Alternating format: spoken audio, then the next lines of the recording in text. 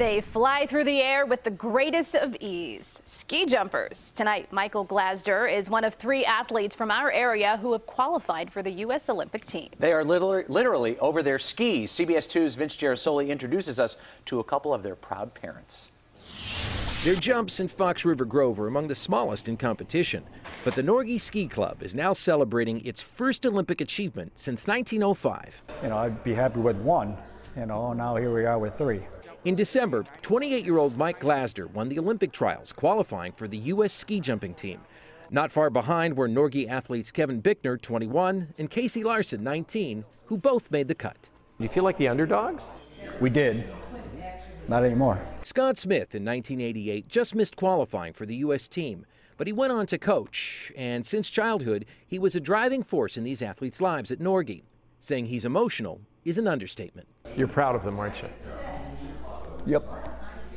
If you'll excuse the pun, making the team was an uphill battle for Mike Glasder. He had the courage to continue after a couple of big disappointments. Glasder just missed qualifying for 2 previous teams, but he kept on keeping on, and his parents now celebrate.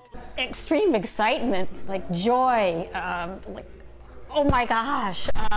At last. They aren't skiers themselves, but the Glasders now know the particulars of the sport. There's headwind, there's tailwind, there's plus points, minus points, how you land. What do they have in common? They like to fly. I like to fly too, but I would never do it like that. All of these athletes train year-round in Slovenia, even in the summer. 2 are at competitions right now in Poland. There are only 4 spots on the men's Olympic team, and Norge got 3 of them. What an achievement for little old Olympic ski jump hill in the Midwest. Right. So the parents, are they heading over there soon for the games? Yes, they're going to be at the competition. And the parents, we spoke to the parents of all 3 of them. We couldn't fit them all in our report here, but they all credit the coach.